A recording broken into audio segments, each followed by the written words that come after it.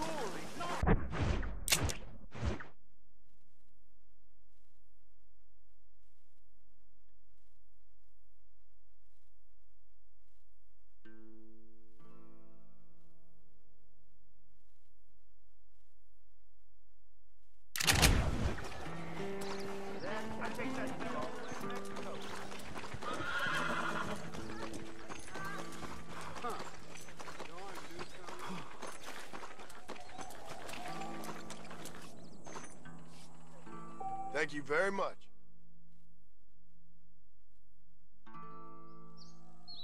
Some pain eaters still come to me to be bled.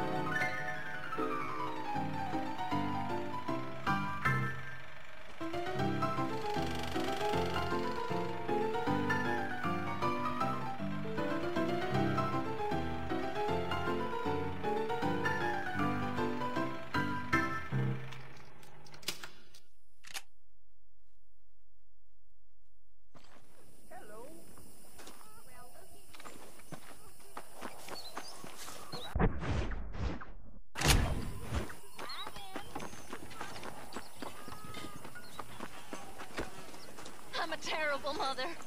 Oh, they took my boy. My boy. Who did? He's missing. He's only a youngster. My boy is missing. Where? Who took him? Them people in the hills. Them hills near Hanging Rock. They took it. Can't the police force help you? No. They can't even help themselves. Please, sir. My son is missing. I need your help. If I find him, I'll bring him back to you. You speaking truth now? Please, sir. He's just a young boy.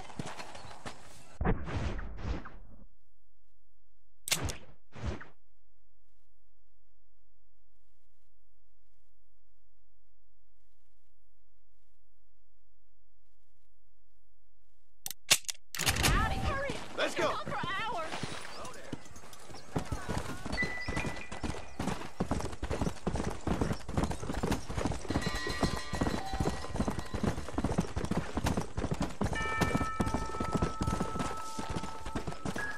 Come on.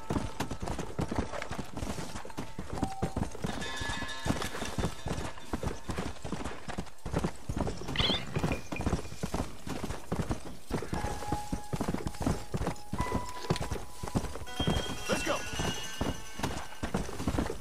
Come on.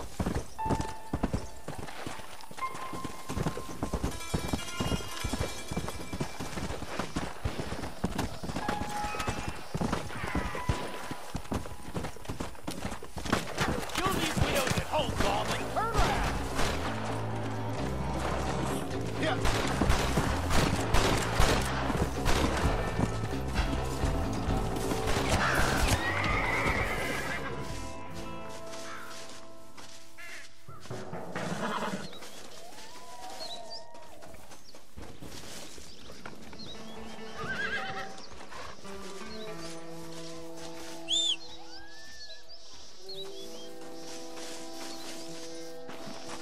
Come on.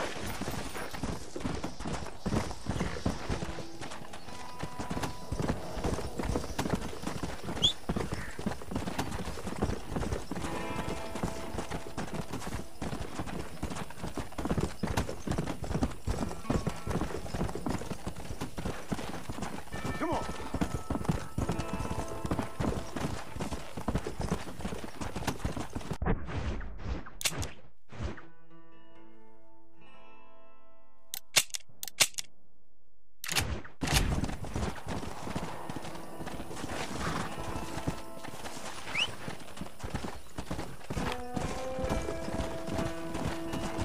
Let's go.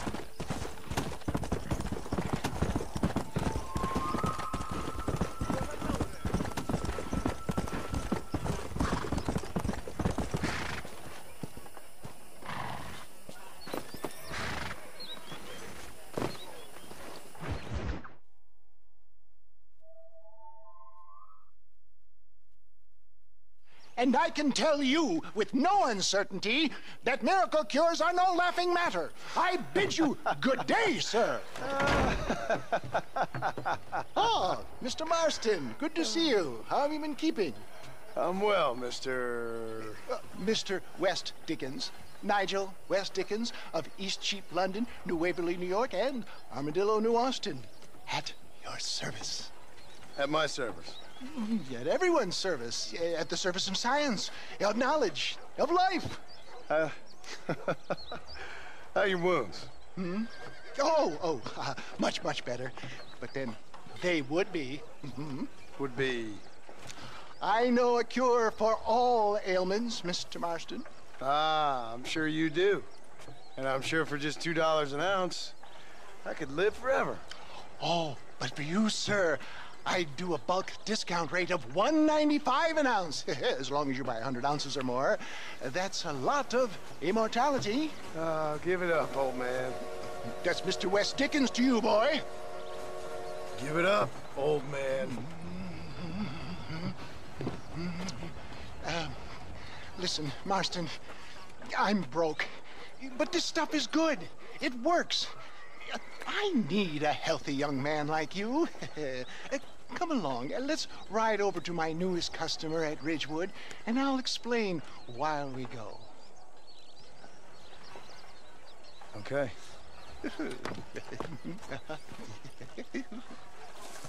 Head for Ridgewood Farm, John, and hurry. There are people there in dire need of my tonic.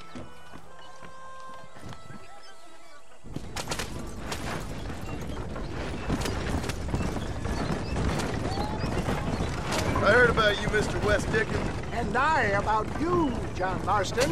Hoodwinking the weak, gullible out of their hard-earned money. For the love of God, try to stay on the road. My dear boy, it is you who is gullible, if I may be so bold, for heeding such ill-informed scuttlebutt. Stay on the road! You're going to destroy the merchandise! If my tonic is such a sham, how do you explain the fine fettle in which you find me? Get back on the road! We'll have nothing left by the time we get to Ridgewood!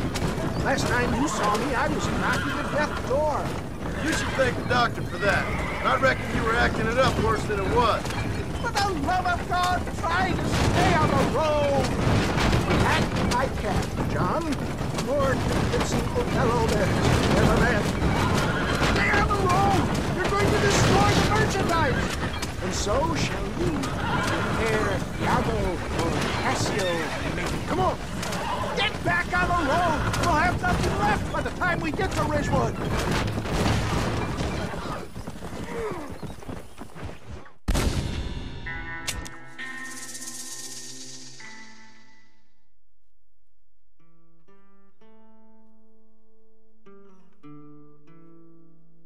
All right, John, let us make haste for Ridgewood Farm.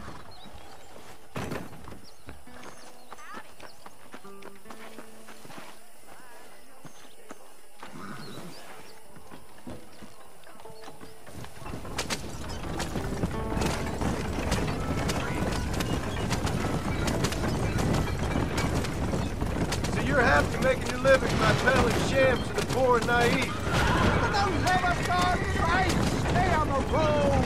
My dear boy, if I may be so bold. Stay on the road! You're going to destroy the merchandise! I'm not sure that you are best placed to comment on naivete. What are you talking about, old man? I am talking about your ill-timed visit to the fort. I was wondering when we'd get to that. If my tonic is such a sham, how do you explain the fine fettle in which you find me? Last time you saw me, I was knocking at death's door. You should thank the doctor for that. I reckon you were acting it up worse than it was. Act I can, John. A more convincing Othello there has never been. And so shall you, a fair Iago or Cassio make. I don't like the sound of this. Showmanship, John. The flourish, the bow. We are operating in a competitive marketplace. Our product must stand out. And how does this involve me? We're going to use use your God-given talents to our advantage. I'm really starting to I'll regret drop this. you off at the outskirts of Ridgewood. That way, it won't look like we came together. Once I'm set up, saunter nonchalantly into the crowd that is sure to be forming. Eventually, I will call you up to try my tonic. After extolling the virtues, I will have you perform a few feats of wonder to amaze and impress the paying public. Such as? Oh, nothing out of the ordinary for a man in your line of work, I assure you. Best you alight here, dear boy, so no one sees us arriving together. See you shortly, and remember, showmanship.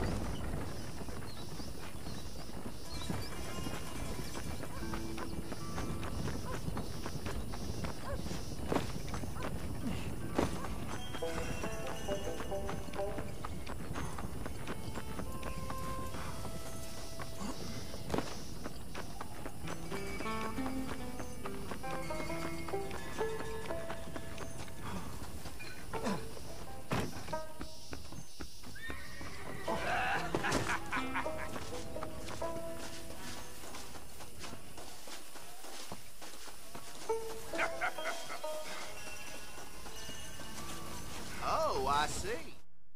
Friends! Hard-working souls of Cholla Springs, gather round, gather round.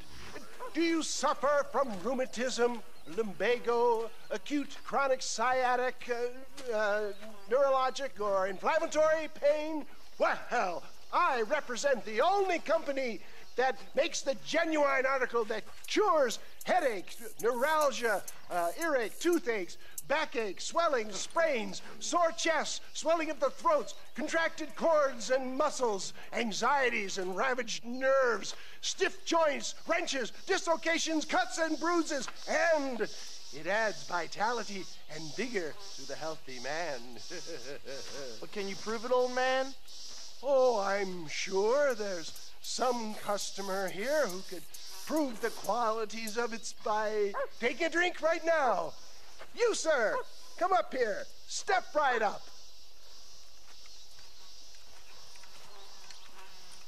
That's the spirit. Ladies and gentlemen, pay close attention. This poor, wretched volunteer, entirely unknown to me, will demonstrate the effects of Dr. West Dickens' own patent tonic. Be you a cowpoke or athlete, this miraculous elixir developed with the wisdom of the East keeps the muscles supple and relaxes the cords. It loosens the joints and gives a feeling of youth and vigor to the whole system. Not possible, I hear you say. Well, doubt no longer. Faith can move mountains, but I ask not for faith. I am a man of science, and today science will be vindicated. Your eyesight is greatly improved. Is that not so, friend? If you say so. That's right, it is. You heard him. What a good sport you are, sir. Now, gaze over yonder at that porch. If you squint, you may just be able to make out the skull that's hanging there. Go ahead, friend. Shoot that skull and demonstrate the miraculous eyesight you now possess.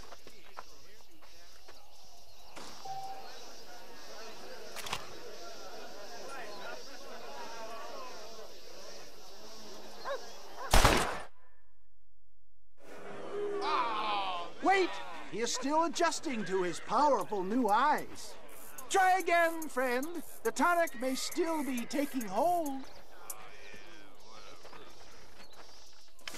Charlatan!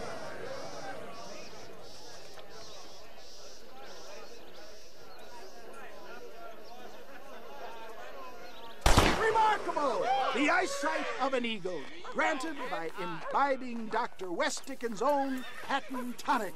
Anybody can make that shot. This man is a fraud. If your eye's so damn sharp, why don't you try shooting my hat out of the air? My friends, our test case has been challenged to shoot a gentleman's hat out of the sky above our heads. You can fool these people, but you ain't fooling me. Right. Let's just see how sharp you is with a moving target.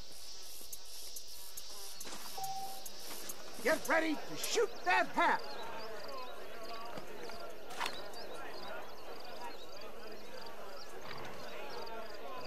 I thought we was here to see miracles.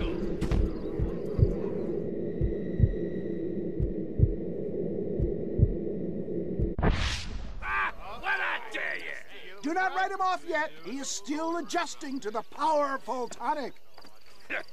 Well, you want to try that again, sharpshooter? Come on, then. Get ready. He's about to throw it. You're more crooked than a snake in a cat. Have you ever seen such an eye? Behold the power of the elixir, plucked out of the sky. Hey! Hey! What? You think you can put a hole in a man's hat and just walk away, do you?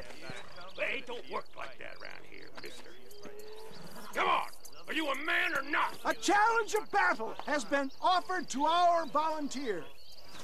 Look at him. The tonic is coursing through his veins. Come on, hit me. Get the hell off me! The miracle tonic.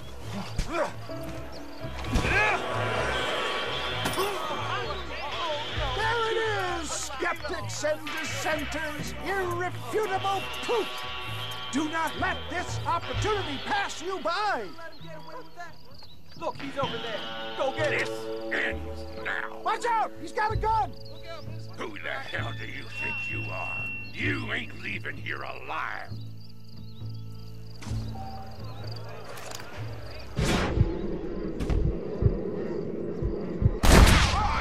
Marvelous shot, dear boy.